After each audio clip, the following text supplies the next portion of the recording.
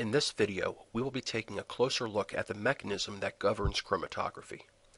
Specifically, we'll be talking about a phenomenon known as band broadening.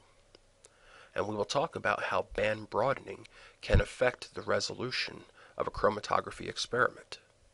Furthermore, we'll look at some of the practical and technical considerations that we need to take into account when carrying out a chromatography experiment in order to minimize the negative effects of band broadening. In the previous video, we approached the mechanism of chromatography from the standpoint of a single molecule interacting with a mobile phase and a stationary phase. However, that's not a very realistic approach. The reason being that you never really have just one molecule of your analyte that you're trying to purify or pass through a chromatography column. Instead, you have a lot of molecules, millions upon billions of molecules, and while we would expect for all of those molecules to behave exactly the same if they had the same identity, it turns out that that's not necessarily the case. The reason for this is that each one of the molecules does not exist by itself. It's actually interacting with other molecules of itself. Furthermore, chromatography relies on a certain degree of random motion of the molecules themselves. And what this means for us is that we cannot expect to be able to predict the exact location of a given molecule on a TLC plate or in a chromatography column, but rather be able to say statistically that a high percentage of those molecules will be present at a certain spot, which means that a very small percentage of those molecules may be a little bit further or a little bit before that spot or that band from the column.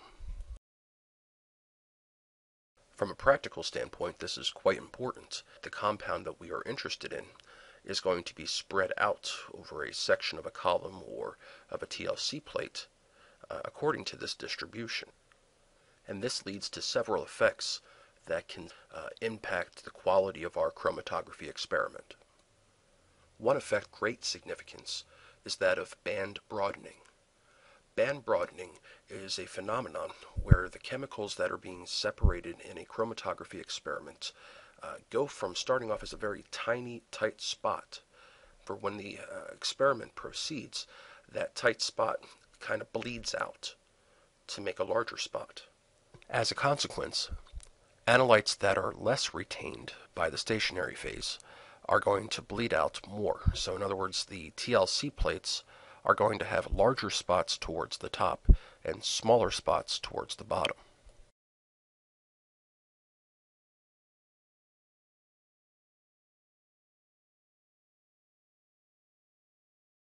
Band broadening can have an extreme effect on the success of your chromatography experiment.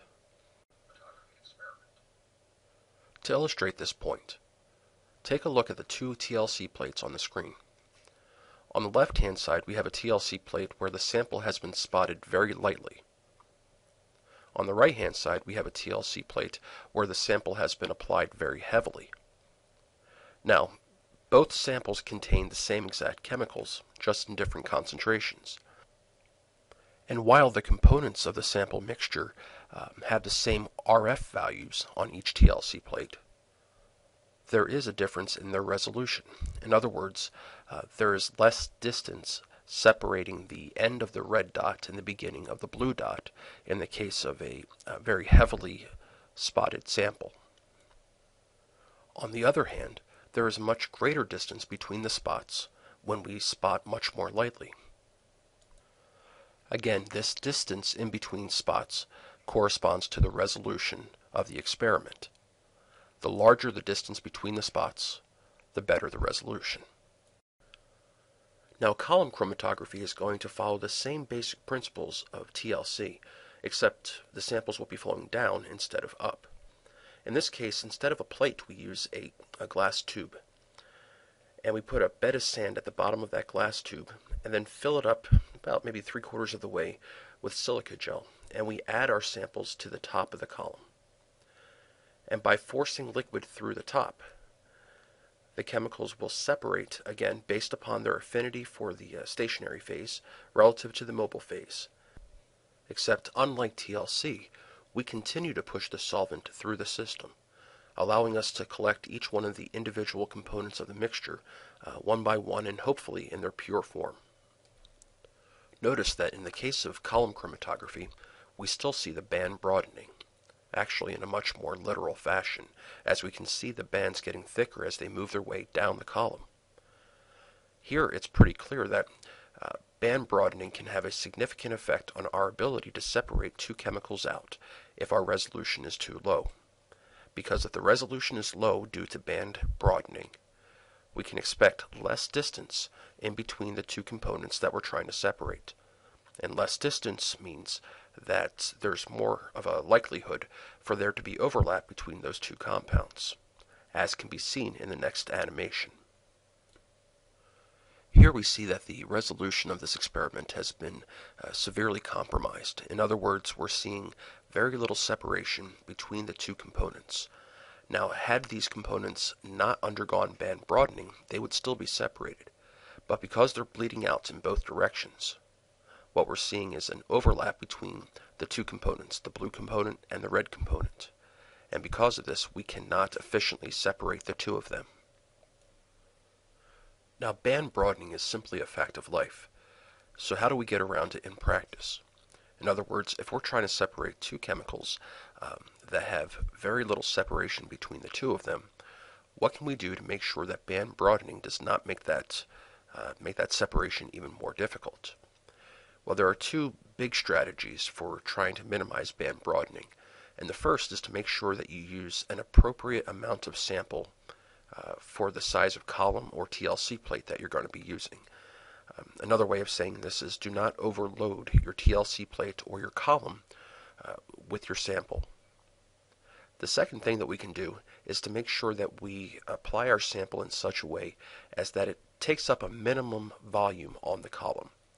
In other words, if we're running a column, we don't want to add our sample as a solution in 50 milliliters of solvent, but rather we would want to add it in maybe 5 milliliters or 1 milliliter of solvent, the least being the optimal amount of volume.